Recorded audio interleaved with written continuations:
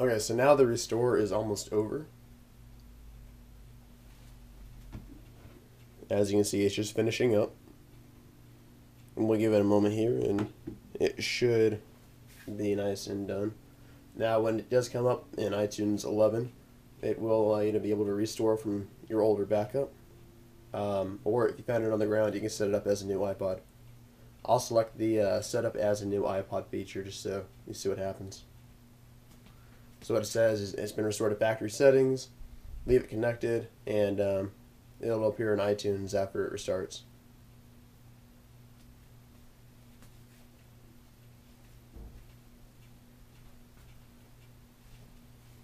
Now what the device does is it has its little own loading bar, and it just finalizes the software on the device itself.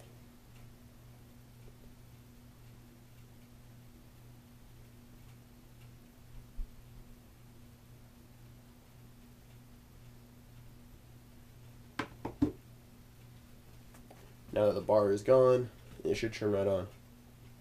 Obviously, the third generation iPod Touch is a lot slower in turning on than the newer devices.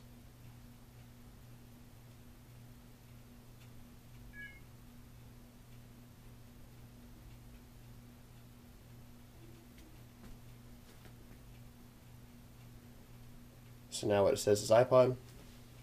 Welcome to your new iPod, and I'll just set it up. You say set it up, it'll just come to the iPod screen. I'll just, no, actually, you know what, yeah. Set up as a new iPod.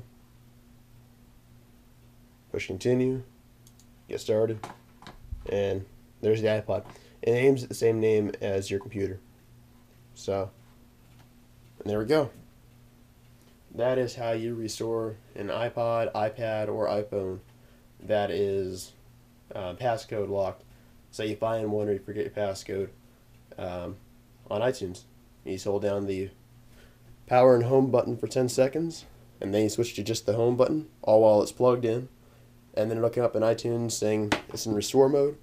Then you download the software, restore it, and it'll come on and be ready to use. And that's it. Please comment, rate, and subscribe. Y'all have a good day. Hey YouTube, Smithy Winkle here with a quick tutorial on how to get the passcode off of an iPod that you might have forgotten the passcode on. So this will work on any iDevice, whether it be a newer one or an older one. It'll work on an iPhone 5, 4, 4S, 3G, 3GS, first gen, and any of the iPod Touches and any of the iPads. So, like I said, if you forget your passcode, this is how you take it off. What we want to do, we're going to plug it into the computer. It'll sync.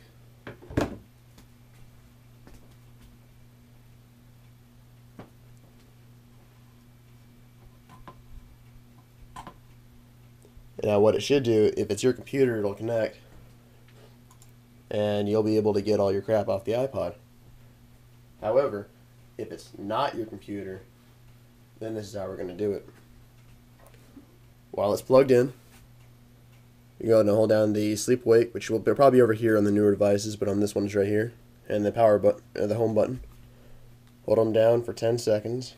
8, 7, 6, 5, 4, 3, 2, 1, and then hold down the home button, and this will put it in DFU mode. Now when you do this, a little icon will come up on the screen, and it'll say iTunes has detected an iPod in recovery mode. This must restore this iPod before it can be used with iTunes.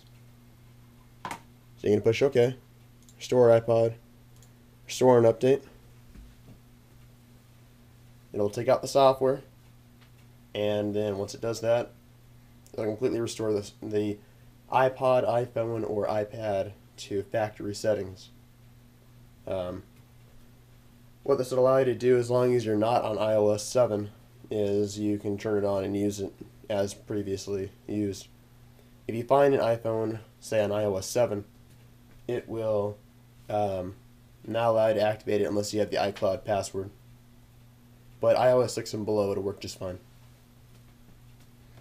As you can see now, It's resetting. So we'll just give it a little bit of time to reset, and then it should come on and be fine.